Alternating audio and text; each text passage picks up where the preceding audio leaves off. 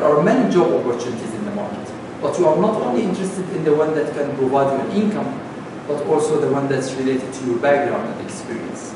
This short video is going to show you some strategies that you can follow to be able to get your dream job in any organization you want. Hello, hi, my name is Roger Peden, Director of Employer Services at Jobs for Youth, and today we're going to talk about how do you get a job? Just think about it. Everyone has their target, everyone has their market that they're really trying to go after, and you have to know what your motivation is. What's your long-term goal? Think as if you have secured whatever licenses, whatever certifications that you already have or already would decide to go for, and what type of job would you want to go. For instance, if a person is interested in being, say, a nurse in the future, think as if you already have your RN license and you are really looking for a job in, say, a hospital. Your short-term goal would be maybe as a CNA, maybe as a patient care technician, maybe actually in the dietary department in a hospital. I mean, because all of those things are transferable in a way. You're able to start at the ground level in the healthcare field. Use that experience to go all the way up to your RN position that you're going for. And so how do you do that?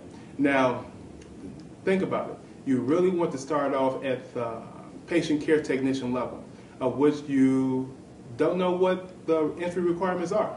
So you do your online research.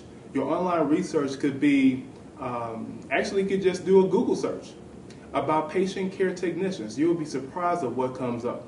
When you do the Google search, maybe some different hospitals will come up. And so when you look at a company, it's like say use Mercy Hospital. Mercy Hospital as an example. You'll click on that first link for Mercy Hospital. You'll go into the website and you'll get a whole lot of information. You'll learn a whole lot about what Mercy Hospital sees as their culture, what they really see themselves as being proud of. They may pride themselves on customer service. You'll see a lot of different language that has been repeated over and over again through the website because that's something that they want to be branded about. And then you go into the job search. You will see a lot of different languages or a lot of different words that will indicate employment, or you'll be able to look at particular jobs. Sometimes they will say search for jobs. Sometimes you will see employment. Sometimes you will see careers. Sometimes you will just see jobs. And so you go in to see what type of positions you would be most interested in. Particularly, we're still talking about patient care technicians. And so you will see one of those jobs on the website. And you go in and you see what they are requiring. You will see some different languages. You'll see that they may require CPR cards. They may require first aid cards.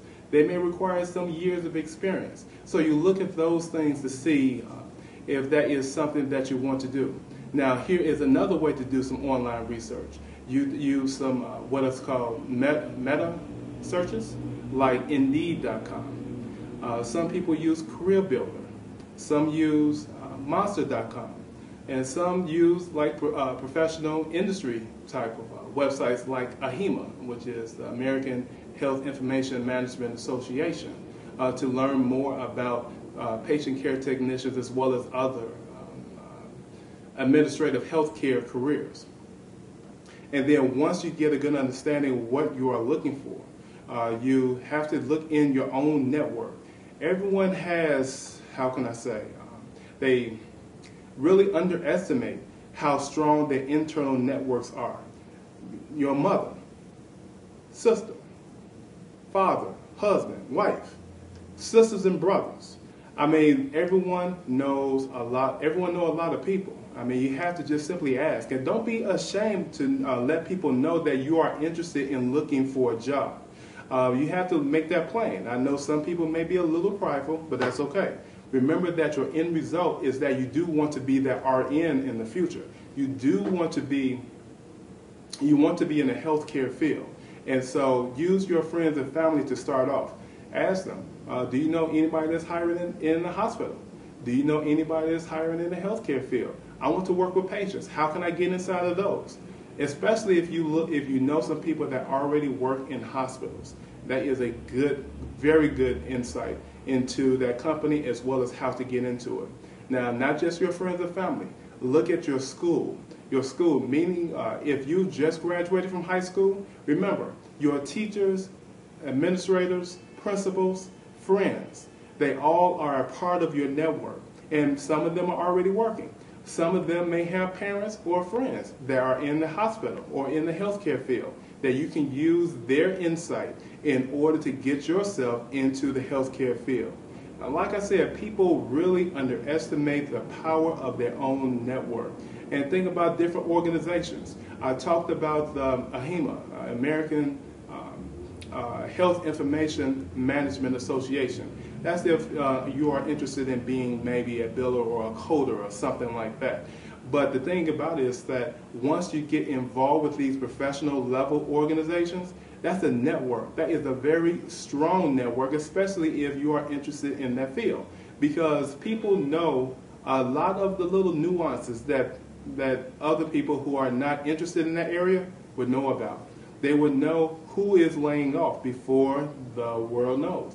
They know who is hiring before the world will ever know, because they know those nuances, because they are actually in them.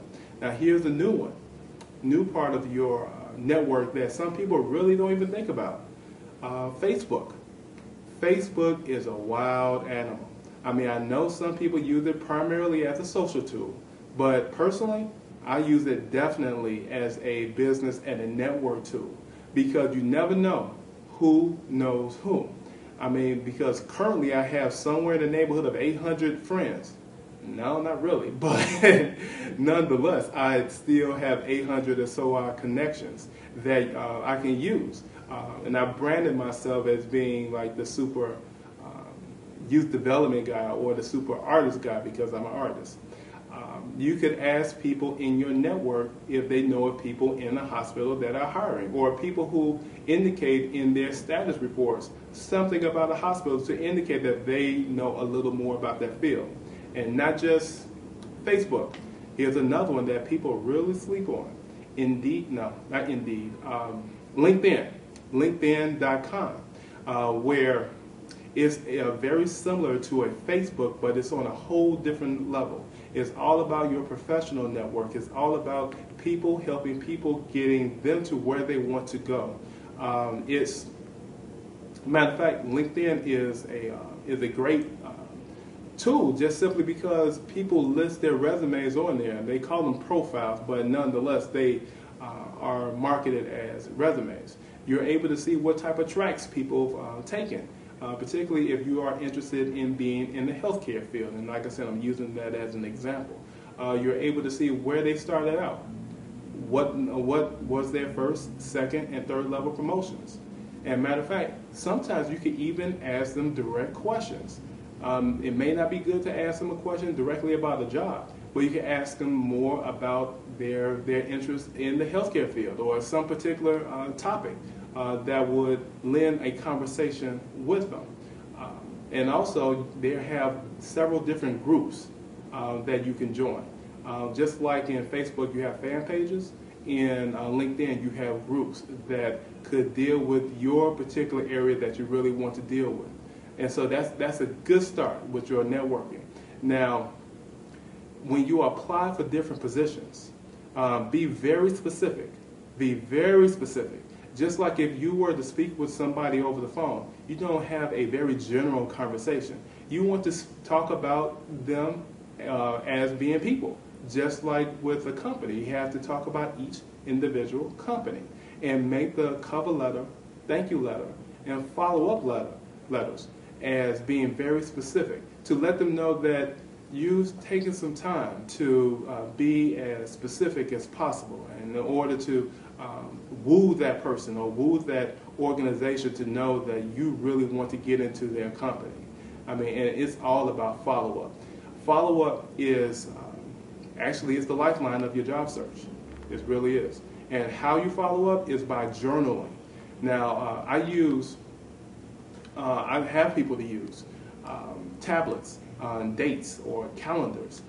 So they would know what type of actions they've taken each and every day.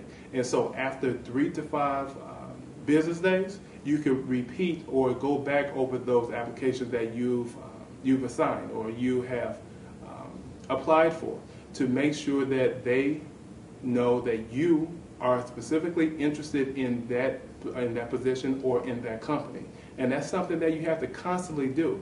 Now, I know it may be difficult. I know it may be challenging. I know it may be something that you can easily give up on, but you cannot give up on yourself. You really cannot give up on yourself. Think about what your long-term goal is. That's one thing. If you really want to be a nurse, think about that's your main focus. And how do you get there would be through all of those different specific steps. And also, with the journal will help you stay on task. If you know in your journal that you haven't started your job search in some days, or you haven't continued your job search in some days, that is a prompter for you to stay active and stay involved. Now, my personal ratio for job searches would be 13 applications to every internship or every interview. Meaning, if you put in 13 different applications, expect to at least get 1 interview. If that's not happening, maybe you might have to go back in your resume or go back in your cover letter to make sure that it's much more customized to that particular employer or those particular employers. So that's about it. I wanted to make sure that you have a good understanding on how to get a job. If you have any other questions, give us a call. As you can see, there are many strategies that can help you in finding your dream job. Don't just settle down for a job that you don't like just to pay your bills. You should work hard on finding a job that can add value to you and allow you to express yourself. You can get your dream job if you put some extra effort and take the extra step during your job search. This is Iyad Murtada. Thank you for watching.